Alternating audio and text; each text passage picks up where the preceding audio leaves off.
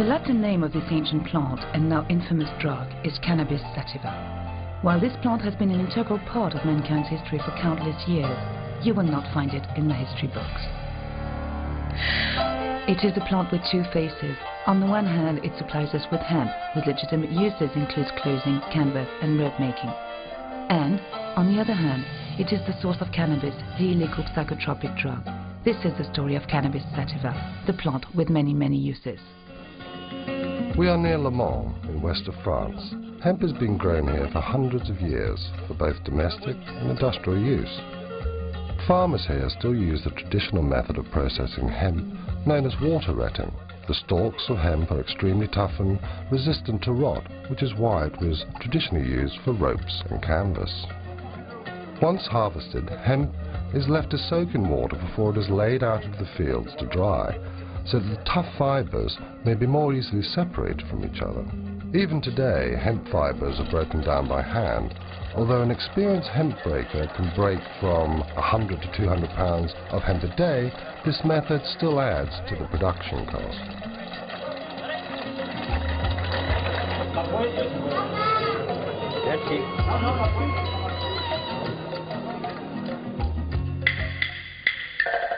Cannabis sativa is one of the most ancient plants cultivated by mankind.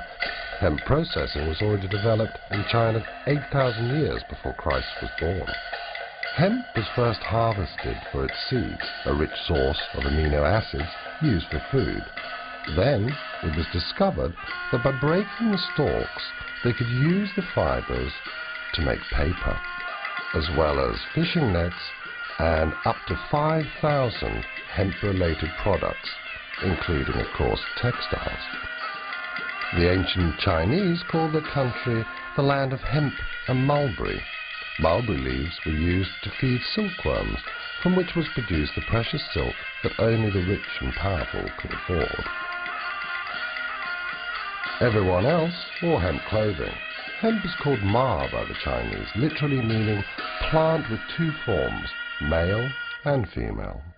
Hemp was also the first crop to be grown for use in war.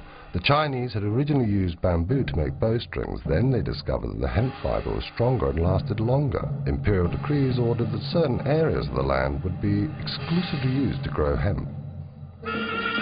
An ancient legend says that hemp paper was discovered by Cai Lun, a scribe and eunuch of the imperial court. To publicize his discovery, Cai Lun pretended to die. He ordered that hemp paper should be burnt around his coffin. Then he arranged his own apparent resurrection and attributed it to the properties of his new invention. Ever since, hemp has been an integral part of the Chinese funeral ceremony known as Wu Fu, or the 5 levels of mourning. This code lays down, among other things, that the family wear different hemp clothes corresponding to their relation with the deceased. The Chinese jealously kept the secret of paper making for centuries. It wasn't until the 5th century that this knowledge was passed on to other countries, finally appearing in Europe in the 8th century.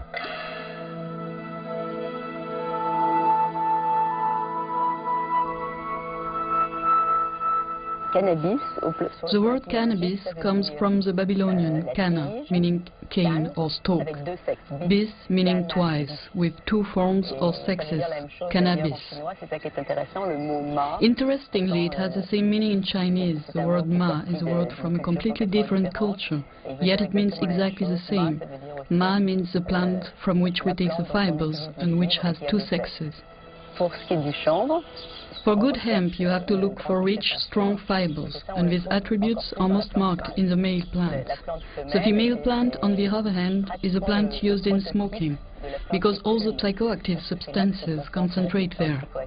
It is a plant with 2 sexes, 2 attributes. This is something completely fundamental.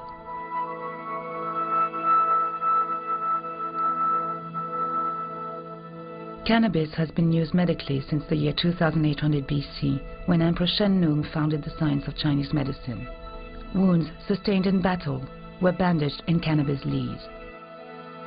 Today, doctors across the whole world are asking for the right to use cannabis as a treatment for pain, especially for cancer and AIDS. I'm a cannabis user. I've been using cannabis since I was approximately 9 years old. I've had cancer 10 times. I first occurred in my spine when I was 2 years old. I had a spinal fusion which fused my first 5 vertebrae together. I went on to have it from 2 to 10, 9 times in 8 years. It occurred once again when I was 15. We treated it with radiational therapy. Through the years, I've gone through radiational therapy, chemotherapy, and numerous forms of surgery. And I stumbled upon cannabis once after radiational therapy use. It alleviated my dizziness and nausea, just the secondhand smoke, and it also increased my appetite. And right now, I go around the world and I try to teach people about cannabis and its benefits and its usages, because I found it so beneficial in my situation.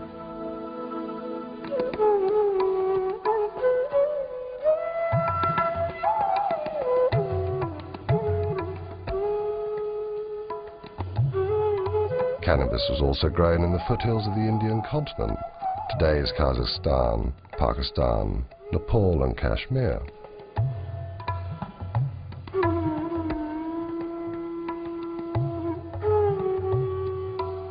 Having gathered the hemp harvest, Indian farmers used the water rotting process to break down the fibers, from which they made hemp flour, porridge or even popcorn. The seeds were also used for food and to make unsaturated oil.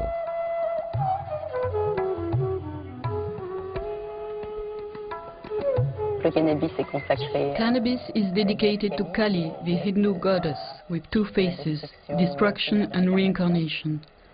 So cannabis has been completely integrated in religious life on the Indian continent. Cannabis is consumed in a religious way to show devotion to the goddess, as we do ourselves with wine in the Holy Communion of the Catholic Church. Cannabis is also consumed socially. Indeed, you cannot imagine a wedding or a baptism without cannabis on the Indian continent.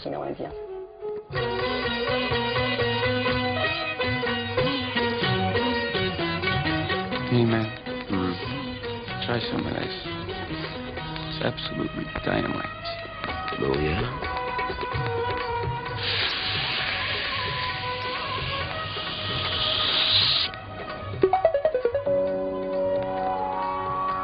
The physical effects of marijuana. The first sensations may be felt instantly after having smoked some grass, or an hour after having eaten it.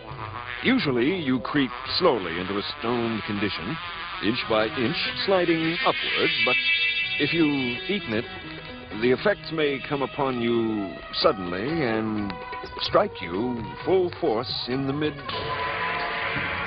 of a word.